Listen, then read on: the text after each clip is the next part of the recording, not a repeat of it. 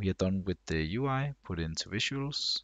You can go in there and make another folder, but inside scripts, we can make a new script and call it login page um, Playfab, because we're going to use Playfab. Let's open that one.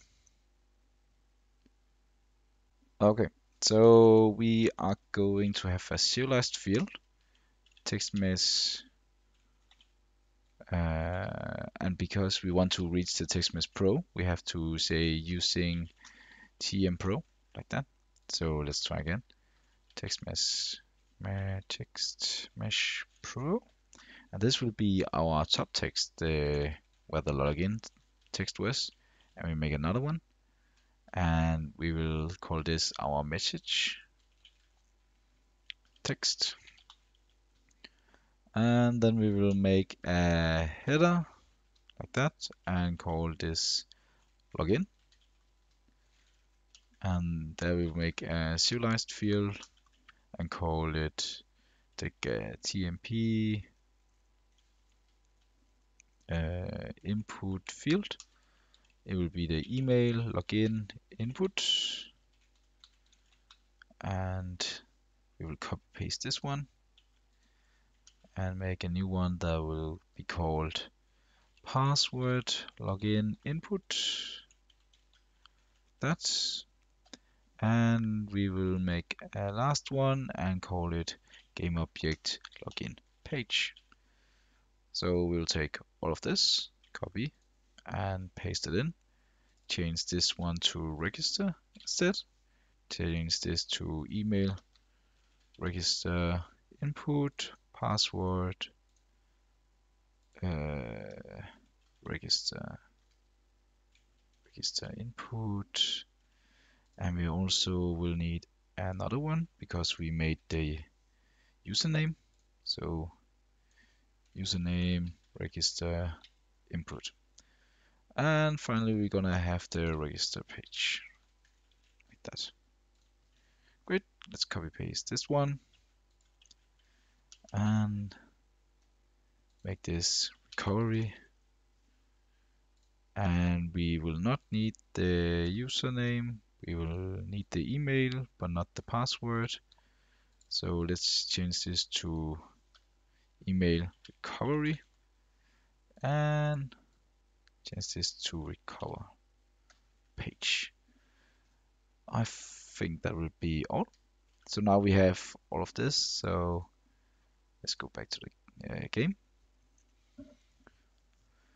make a login system and add the login page, and we're gonna add all of these, but first, because I forgot to add a text, we will add a UI text, put it down here, and this will be for our system message where we can say you logged in and stuff like that. So let's make it a little bit bigger, like that, and put it in the middle and out size. Great, remove the texts and make it green for now. Great. So we have to fill in all of these. So this will be rename system text, and we will put the system text in here, put the top text in here. Then we have the login area, we have the email area and the email input here. We have the password input field, and we have the entire login. Close it down. You can actually just take these in first, register page and reset. On the register page and say I need the user input, the email register input, and the password register input. And finally, we're gonna open this one and take the email recovery input. So for making all of this easier, we did all of the names properly. Let's open up this again, and down here we will make a lot of functions. So public void, so one will be open login page. There will be one function, and we will have a function to open open register page, and we will have a third one will be open recovery page. This will be our functions to open each page. So when we want to open the login page, we have to say login page.setActive is true. But at the same time, if the register page is open, we want it to be false. And if the recovery page is also there, so we need to put that also to false, so it won't open. And when there's the register page, we can just take these, put them all in. Now say this one is false and this one is true. And we can take them all again.